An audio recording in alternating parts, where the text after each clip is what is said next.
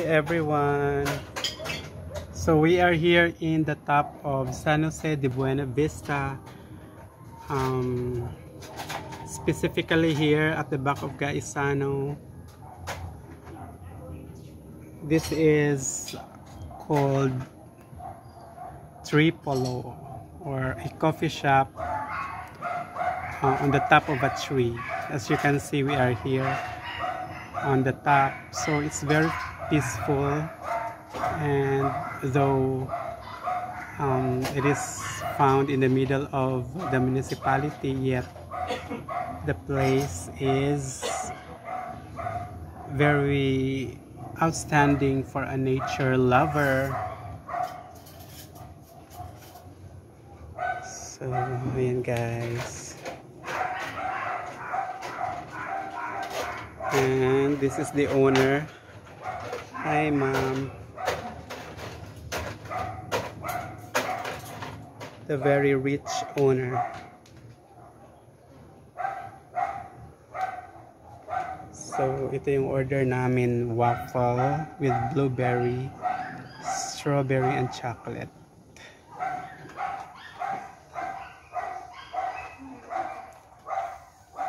This is amazing.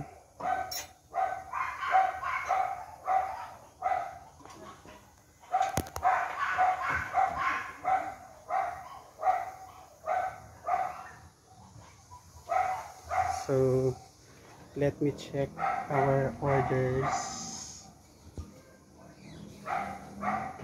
This one is chocolate. Ano yan? Strawberry. Strawberry and blueberry. Akan pa coffee, wala. Vanilla. Hello, Amber. So we have a family bonding here. Amber will be Team Philippines for the World Championships of Performing Arts. Her mom. So, meron pa guys na mga surprises dito sa labas.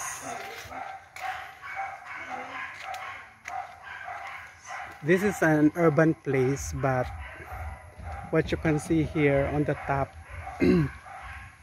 is something like you would really love to go when you are stressed.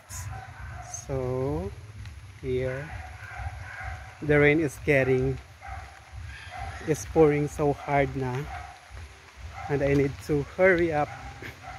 So merong manokan dyan. Nakapunta na ako dito dati nung hindi pa ito fully made up. Yung mga sa mga plantitos and plantitas, plant lovers, here we go.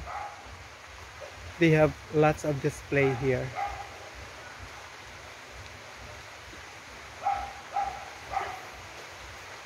It so happened that the owner of this awesome place is a friend of mine, so makaka-vlog nga palagi dito. So when you go here, when you reach here, you need to start, of course, there from the bottom. Take these steps. So this is why the Treepolos, because that tree is locally known as Treepolo tree. So we have here playground for children. There goes the owner's granddaughter. So yan guys, ang sarap dito.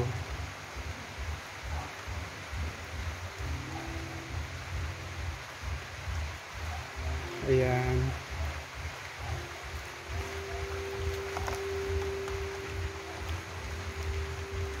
So you could hear some sort of music from the nearby bars there at the bottom. Actually, we are here in San Jose de Buena Vista, the capital of the province of Antique. And this is my favorite tambayan, guys, when I'm so bored and stressed. Kasi ngayon it's so expensive na when you go to Aningalan, our little Baguio in my own hometown. So if I'm gonna miss hiking, na dito na lang ako pumupunta. Yeah. So here. And it has a complete amenities. May mga CRs din. And andoon may mga papaya pa and saging na saba. Yeah, I wanna and then may mga niyog pa guys. Sabi ko nga, wala bang tuba dito? So someday, mga retirement age ko na, also wanted to have something like this. That everything is already around you, diba? Yan.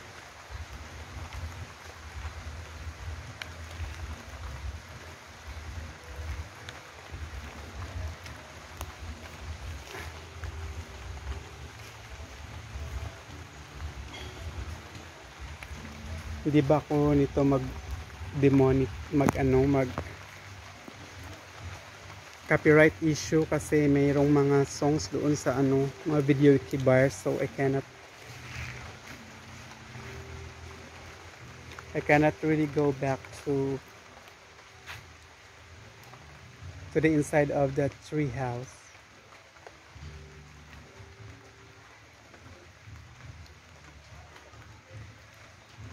Ayan. Let's go now. Hello, mega love shout out everyone. So here. Ganda guys, promise. All woods.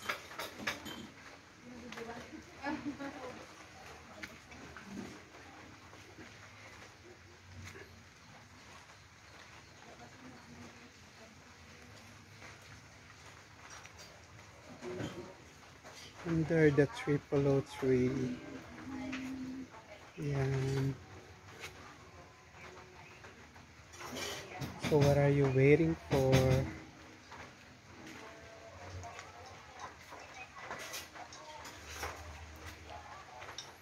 Hi, how's the experience? Tayo. What's that?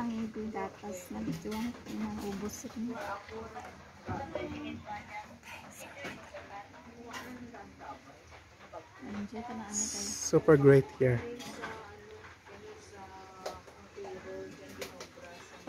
Do you like the place? Yes, super. Of course. So dito guys. Yung anak ko kasi dot ng cellphone sa aming bahay. And being the only daughter, so it's very hard for her to really have some chit chat. So I need to bring her to somewhere else like this place for her also to enjoy and inhale the cool and fresh breath of air.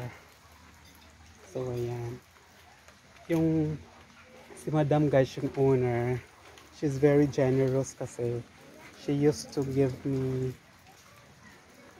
some of these beautiful flowers that she have.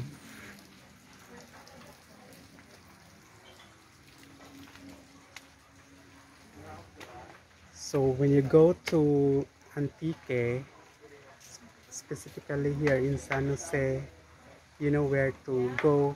Last time nandoon tayo sa floating restaurants. Ngayon sa tree house na.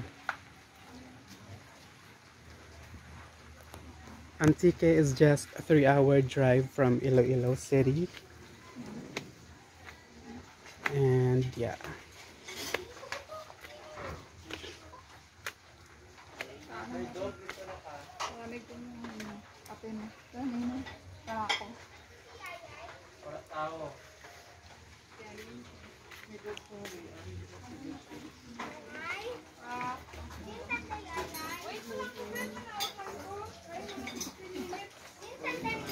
This is the secret, the lucky plant. Photos. Mount Apo. I'm gonna sit here. So my coffee is Mount Apo. This one is iced latte. Vanilla.